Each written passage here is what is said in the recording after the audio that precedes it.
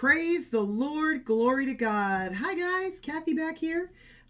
We've got some messages for you here tonight. Some more messages. And this one, Jennifer on our team, our beautiful sister, she had an amazing dream. And we did a lot of breakdown on it. So I'm going to read the dream, and then I'm going to just tell you some of the interpretation we got and some of the possibilities that we have, okay, that the Lord that we believe that the Lord kind of pointed out to us. Okay. So she says, I'm in my grandmother's bedroom with my grandmother and sister. I admired my grandmother. She was strong, a country woman who was very self-sufficient. I felt safe with her there as a child because the bedroom was strictly her space. My sister and I were young girls. I was talking to my grandmother when I suddenly started speaking loudly in tongues.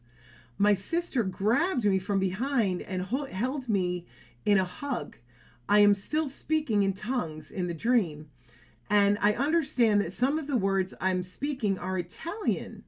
I scream a blood-curdling scream and keep speaking in tongues. Then I stopped speaking, and the scene changed. I now see words written on a stone wall. I start reading the words, but I do not read or remember all the words. It started with, I taught you all knowledge and understanding myself, but now I am going to shake the world and everything in it. The people I saw were all dressed as in biblical time clothing. There were now people and the Roman soldiers listening, and the soldiers were amused at the writing on the wall. One Roman soldier was standing in front of a stone fortress. Everything started shaking. The fortress wall behind the soldier fell, and a gigantic elephant walked out with huge tusks. It stabbed a soldier through with a tusk in through the back, lifts him up off the ground, and begins to shake its head violently so that the man, who was still alive at the moment, is now bleeding profusely, and then his body rips right apart from the shaking, which of course kills him. Then everyone is running away from the elephant, trying to hide. A teenage girl runs into a large tent to hide from the elephant. She goes to an inner room within the tent and sits down. A young man comes in and sees her, and because the Lord was not angry with either of them, he started speaking to them gently. But then she woke up. Then I woke up.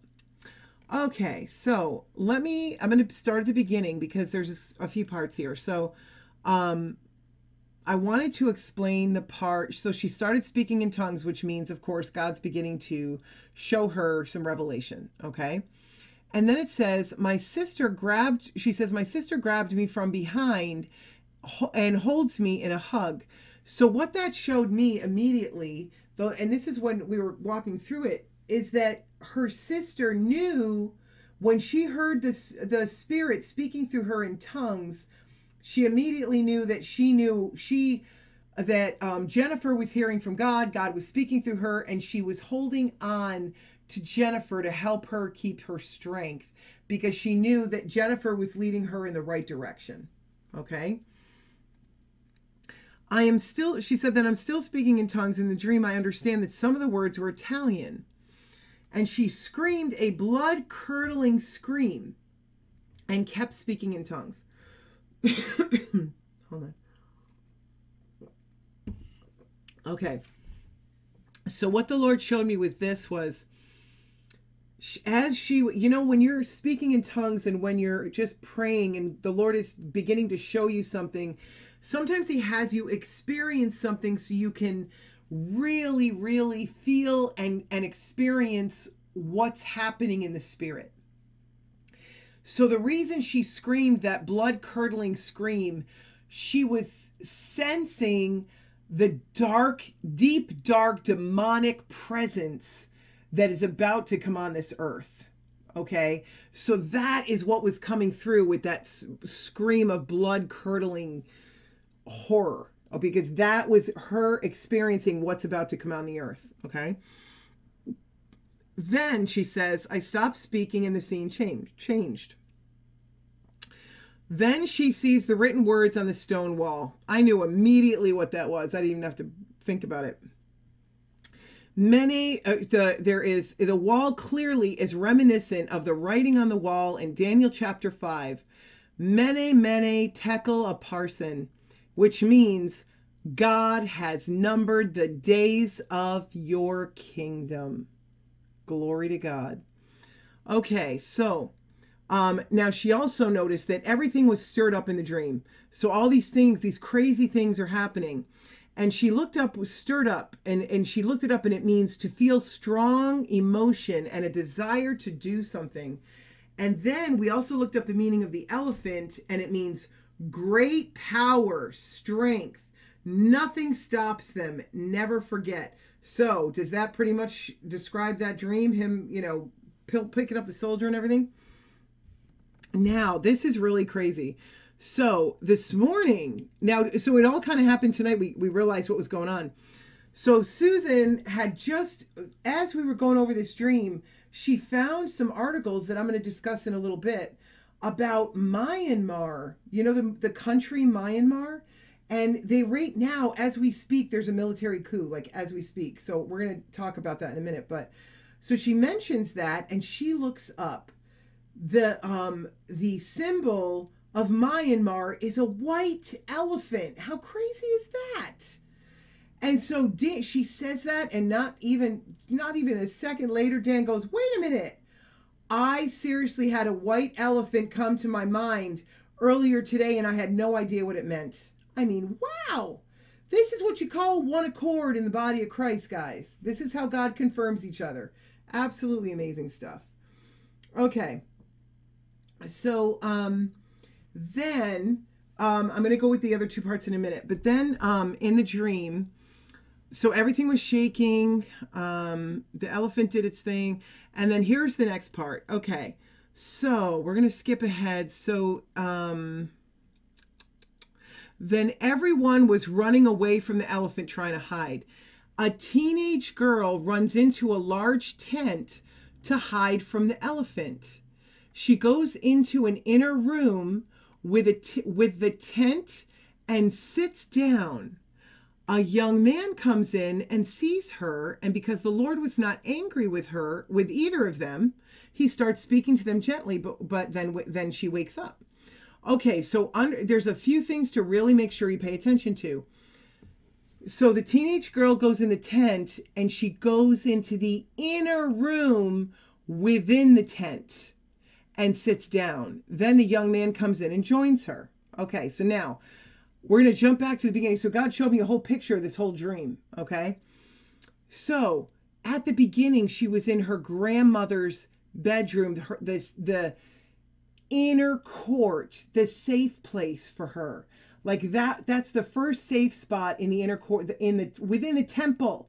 Okay, picture the temple, okay? And remember, the temple used to be a tent in the Old Testament. That's why the tent part is so amazing. So the bedroom was representative of the inner court. It's where you begin to worship. That's where you begin to come to God, okay? And then towards the end of the dream, the teenage girl goes inside the tent to the Holy of Holies, the inner room within the tent. How amazing is that? So now they're going in the Holy of Holies, and then I immediately knew the young girl, the young woman, and the young man represent the first fruits. And they are going into the inner court because they have that's the communication with God. That's, remember, the sanctification, all of that. It's all the sanctification process. So we've gotten sanctified. We're in the inner court. God, then the Lord begins to speak with them, and she wakes up. And that's because she didn't need to hear that conversation, because he is now speaking to us because we're about to go outside of time. Glory to God. Hallelujah. So exciting. So exciting. Okay, so now I'm going to skip down. Now there's a couple other things that came up that were just other possibilities. Again, if you get anything in the spirit on this, please pop us over an email, okay? All right. And oh, by the way, it's graftedinteamjesus222@gmail.com. Okay. So, so this morning, Susan saw an article because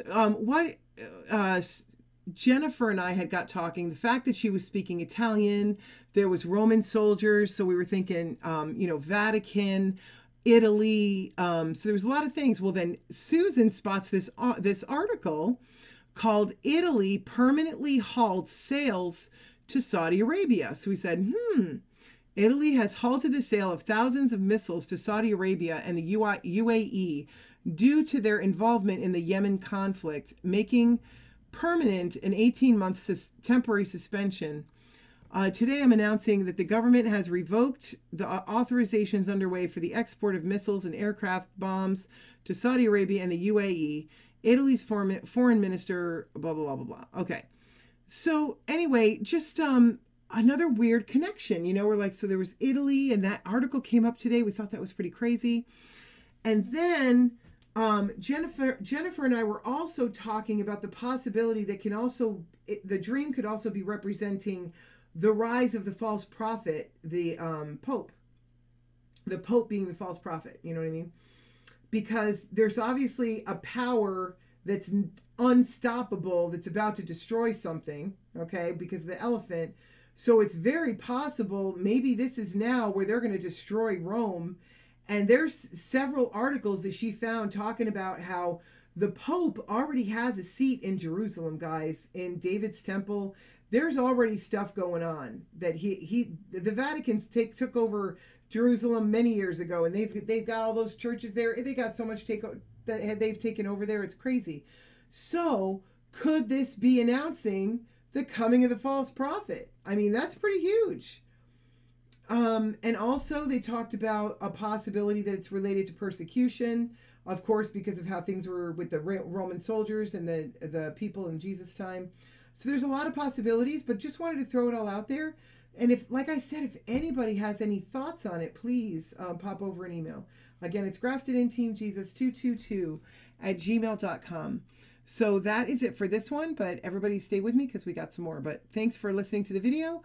God bless you. And as we always say, if we are still here, we will be back as the Lord leads. All right. Bye-bye.